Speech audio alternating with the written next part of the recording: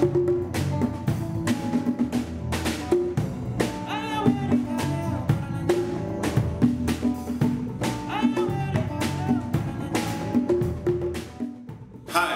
name is Will Ramsey. I'm the Global Music Academy Artistic Director, and I'd like to introduce you to a project that we're looking for crowdfunding for. It's called the Global Music Campus. Now, this is a very special project that takes place in 10 countries in East and Southern Africa. The project was started in 2009 when we made a lot of research and we found out that there were a lot of problems with music education in the region. Imagine if you wanted to study music and you didn't have a school where you could study, or if you had a school, they were teaching you things you didn't want to learn. Now, in Africa, the only schools available to people, if there are any, are schools that teach people European classical music, and most young African musicians, they want to learn some nice hip African music and do the thing that they know best. And this is not available to them.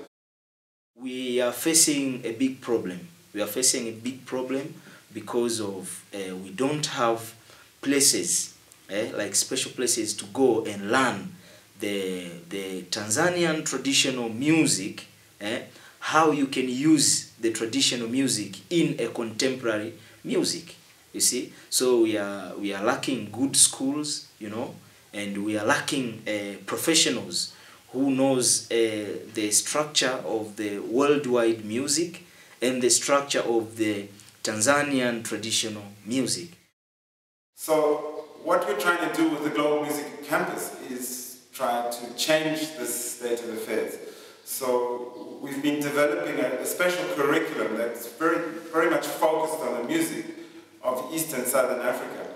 And we bring together a group of teachers and musicians who work in schools from all over the region, and we train them how to use this curriculum.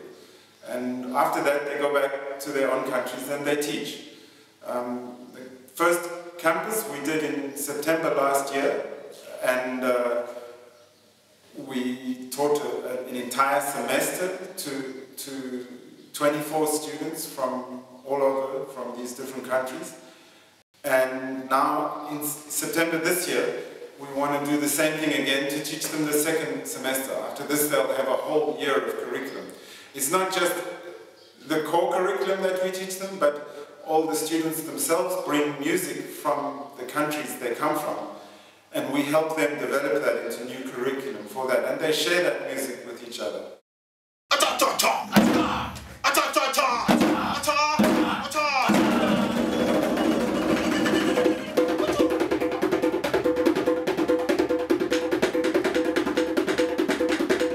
GMA has actually opened my eyes to a lot of things in music education.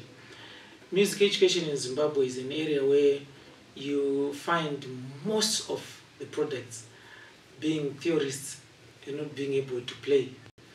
But this GMA campus has actually made me aware of the importance of being able to do both, because music should be sound, not just paper.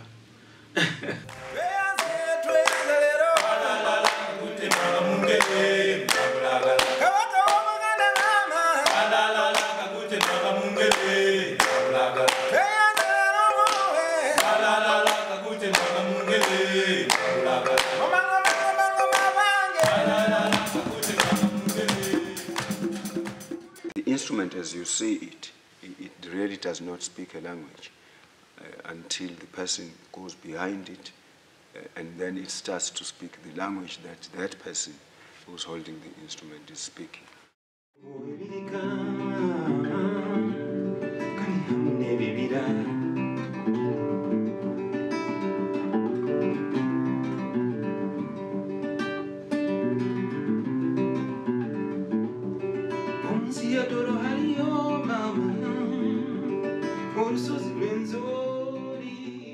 Having these three people come from Europe, white men for that matter, come from Europe and set up this kind of project whereby it's like they are teaching us how to teach African music. It's not really strange as such, because I think it's a collaboration. You see, we have the content, you know. We have the material, you see, and they have the skills and the techniques. Und warum bringen wir das westliche System bei? Eigentlich nicht, weil wir denken, dass es das beste System ist, sondern einfach, weil es mittlerweile eine globale Sprache geworden ist. When I get back home, it was like, boom, yes, like I have materials to teach others who don't have access to learn music, yes. Sharing music with other musicians from Africa in this campus is a beautiful thing. You know, you get to understand the deep, deep, deep meaning of music. Okay, staging this campus is quite expensive, and this is where you come in. We have costs like flight, accommodation, transport, food, local transport that have to be covered. We have some partners, UNESCO, Norway, Siemens Foundation, and all the participants stay in a dormitory, and we stay with them together in the dormitory. We share these rooms, and we live for 20 days and work very intensively there.